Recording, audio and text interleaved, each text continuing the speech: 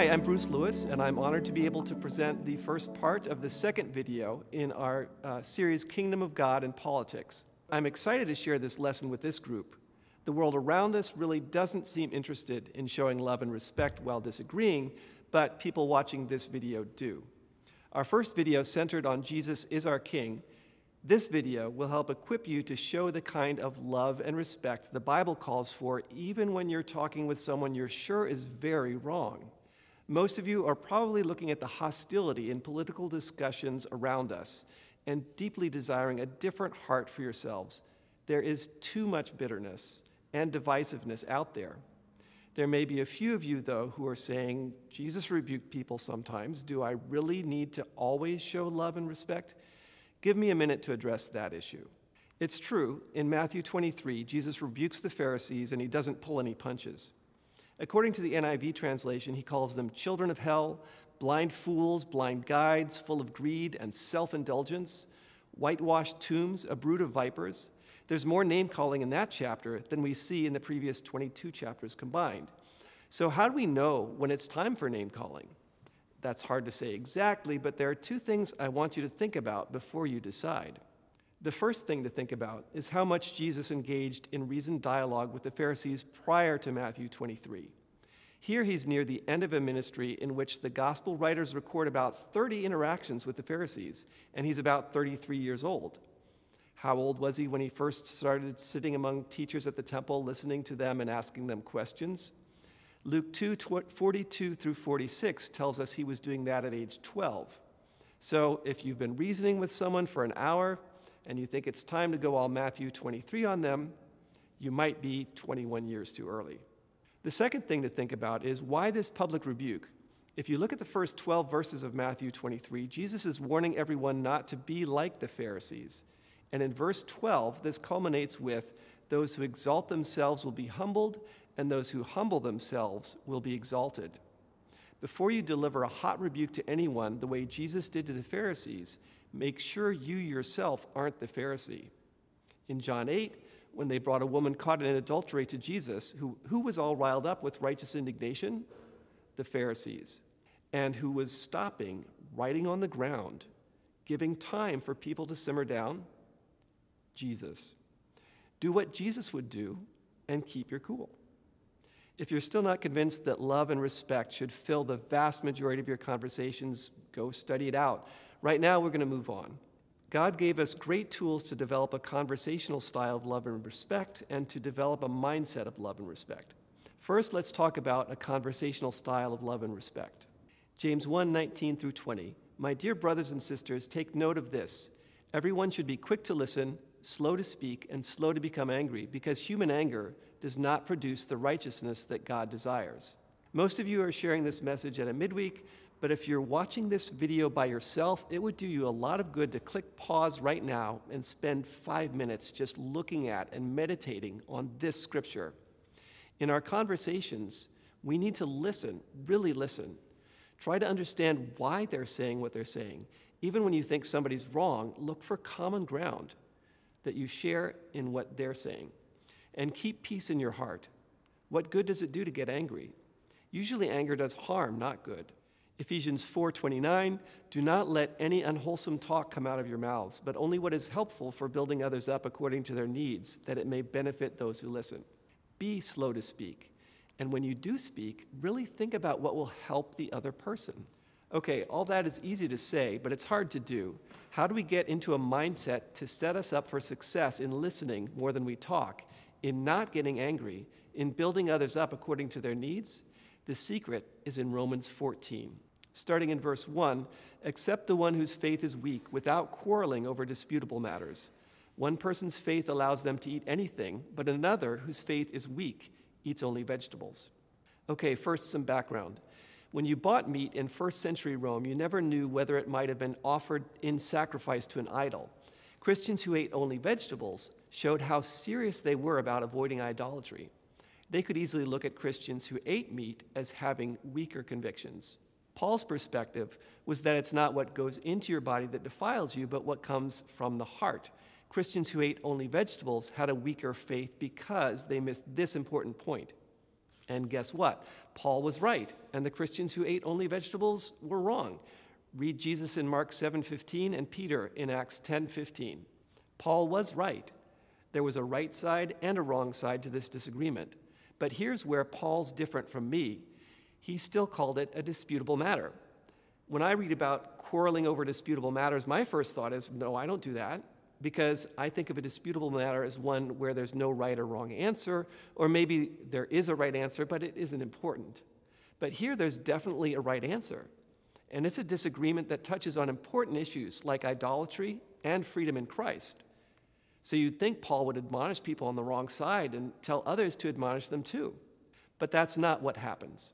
Continuing in verse 3, he says, "The one who eats everything must not treat with contempt the one who does not, and the one who does not eat everything must not judge the one who does, for God has accepted them. Who are you to judge someone else's servant? To their own master, servants stand or fall, and they will stand, for the Lord is able to make them stand." Paul tells the people on the right side of the disagreement to avoid contempt and tells people on the wrong side not to judge. And he doesn't say, you have no right to judge because you're wrong. He says, you have no right to judge because that's God's job. Do you see how different Paul's thinking is from the thinking behind 21st century political discourse? Today, if we think the other side is wrong, does anybody say, don't treat them with contempt? Rarely. Media machines pump out contempt 24 hours a day. The messages from the world say, you don't have to show love and respect to those people, they're wrong. Don't listen to them. Think like Paul. The world says, this issue is too important for you to talk about it with love and respect. Don't listen to them. Think like Paul. Paul's thinking is very different from what we see around us, and this is a short video. To let it sink in, please spend some time later looking at these scriptures yourself, especially the next verses. Starting in verse 5, one person considers one day more sacred than another, another considers every day alike. Each of them should be fully convinced in their own mind. Whoever regards one day as special does so to the Lord. Whoever eats meat does so to the Lord, for they give thanks to God, and whoever abstains does so to the Lord and gives thanks to God. Today, if two people disagree on something and I want them to get along, it's definitely not my first inclination to say that each should be fully convinced. I'm much more likely to say that they're taking things too seriously, they shouldn't hold their opinions so strongly, it isn't that important, but Paul doesn't think like me. Paul wants them to get along and be fully convinced of their own opinion. If you think Christmas is a great opportunity to honor God, then go ahead and be fully convinced to celebrate it. If you think Christmas is a pagan holiday, then be fully convinced and don't put any Christmas decorations up.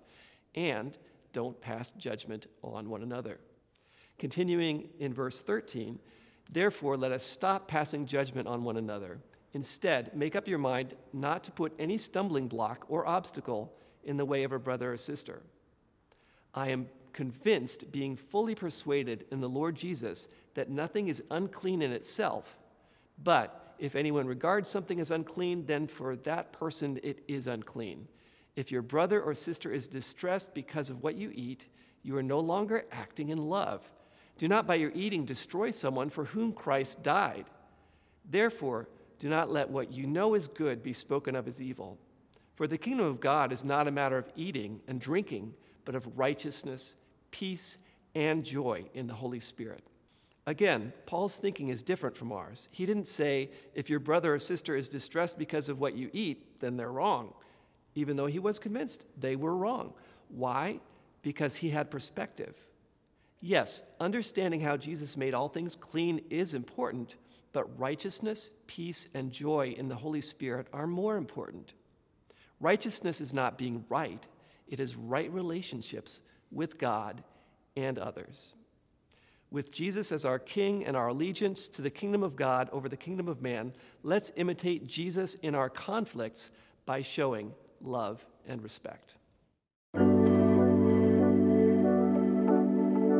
In this series, initiated by the Boston elders, evangelists, and teachers, the SCUAD has presented lessons reminding us Jesus is King, the kingdom of God has our allegiance over the kingdoms of men, and disciples hold deep convictions with love and respect. For the conclusion, we look at how to resist the devil's efforts to divide us.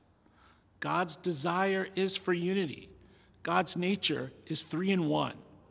When Jesus proclaimed the Great Commission in Matthew 28, he sent out the disciples to go and make disciples of all nations, baptizing them in the name of the Father and the Son and the Holy Spirit. In these few powerful words, Jesus announces the unified yet Trinitarian Godhood and proclaims his own deity as part of this Trinity. He also proclaims his intent for all people of all nations to know him. God's expectation is unity. The concept of unity comes up hundreds of times in the scriptures. God calls for it. Jesus prayed that it would define us, and Paul wrote clearly about it. One of my favorite examples of this is the letter to the church in Philippi. Unity is the overarching theme of this letter. It leaps from the pages in every section. Paul, inspired by the Holy Spirit, calls for the Christian church to be a unified representation of the Trinity. Let's take a look at Philippians chapter 2. In verse 5, Paul writes, "In your relationships to one another, have the same mindset as Christ Jesus, who being in very nature God, did not consider equality with God something to be used to his own advantage. Rather, he made himself nothing, taking the very nature of a servant, being made in human likeness, and being found in appearance as a man, he humbled himself, becoming obedient to death, even death on a cross. Therefore, God exalted him to the highest place and gave him the name that is above every name, that at the name of Jesus, every knee should bow, in heaven and on earth and under the earth, and every tongue acknowledge that Jesus Christ is Lord, to the glory of God the Father." Paul challenges the Christians to pursue unity with one another in imitation of Jesus' humble pursuit of unity with the Father. Satan's work is division. Remaining in the writings of the Apostle Paul, let's now look at his letter to the Ephesians in chapter 6. Verse 10 says, "Finally, be strong in the Lord and in his mighty power.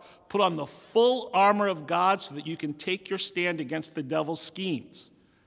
For our struggle is not against flesh and blood, but against the rulers, against the authorities, against the powers of this dark world, and against the spiritual forces of evil in the heavenly realms." The word translated as schemes is methodia. It can also be translated as tactic, craftiness, strategy. Disunity is one of Satan's favorite schemes. In the Garden of Eden, Satan tempts Adam and Eve to separate from God. In the Gospels, he tempts Jesus to turn away from his Father. And in Acts and the epistles, there is a constant correction of disunity among the Christians.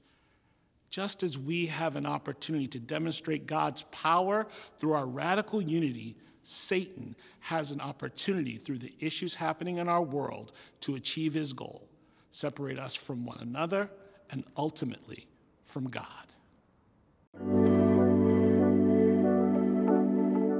Hi, I'm Roger Lamb, part of the Boston Church SCUAD, and I coordinate the SCUAD in the Northwest region. We've heard some great things in these videos, and I'm so grateful that Daryl brought us back to that it's all about God. And now here's some great practicals that God has given us. You know, we live in an incredibly divided culture, and God has shown us how to not let Satan divide us. Here are 5 simple steps to keep in mind. Number 1, the first step is to agree that God is right.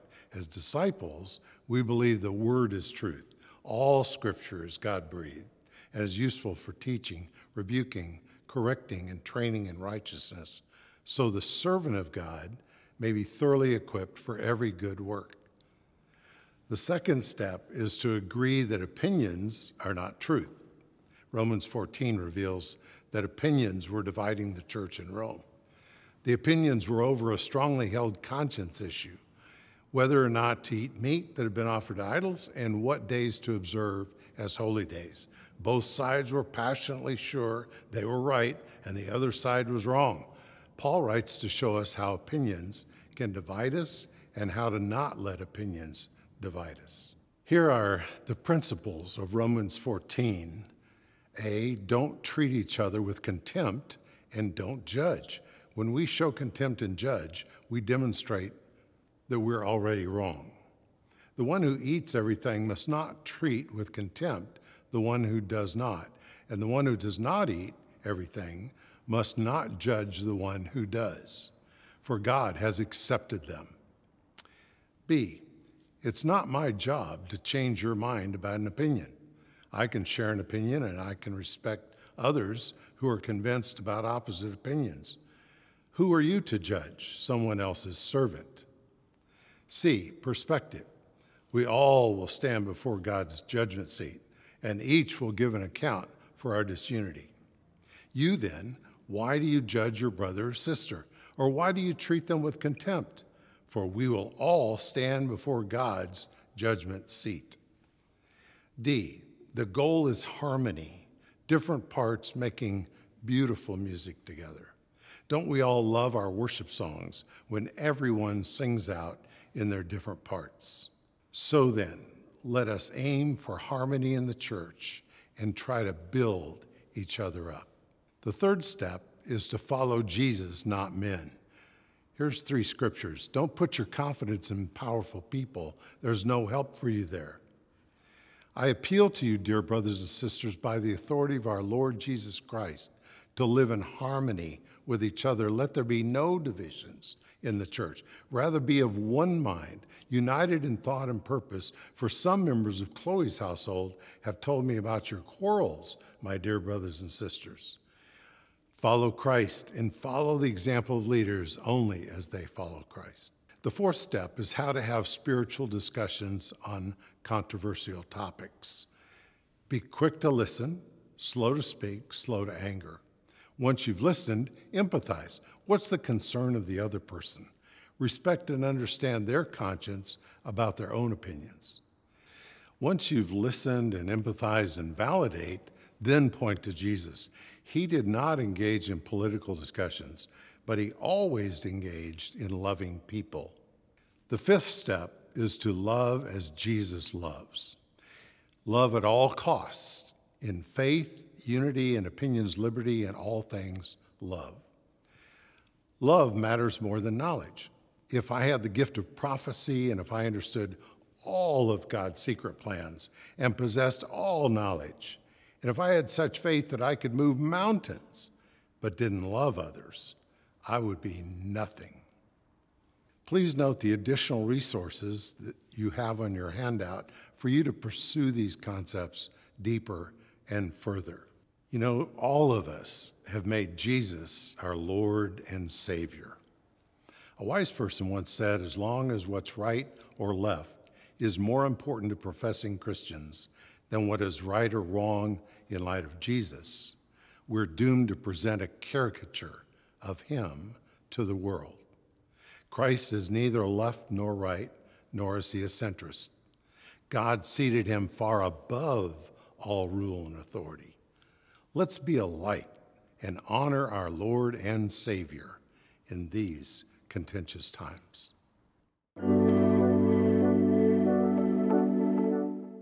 Jesus preached in his Sermon on the Mount that we are the light of this world. The world needs a light. He also told his disciples that people would recognize them by what? By their love for one another. And we know that love builds up. We all want to build the kingdom of God, so let's do it together. Let's be a unified fellowship during a divided time. The points of the 2 lessons are pivotal to helping us navigate this season. 1, Jesus is king of all of us, regardless of where you come from or what you think is best for our country. Jesus is king. Secondly, our allegiance is first to the kingdom of God over anything or anyone else. Thirdly, there's nothing better than to love and respect others, especially those we disagree with. And then fourth, of course, never let Satan divide. We pray these lessons added to your understanding of what it means to be a part of God's kingdom, builds our unity, and then lastly, equips us to reflect Jesus in this political season. I encourage you, hold on to your notes. Let's keep growing and let's be the light of this world at this time. Please join me in prayer as we finish. Father, please help us to honor and trust you above the culture and politics we live in. Lord, please help us to continue to grow in becoming more like you and loving each other. And Holy Spirit, please help us to grow deeper in the fruits of your Spirit: love, joy, peace, patience, kindness, goodness, faithfulness, gentleness, and self-control. And God, please lead us to avoid division and to be agents of unity to honor you. And in Christ's name, amen.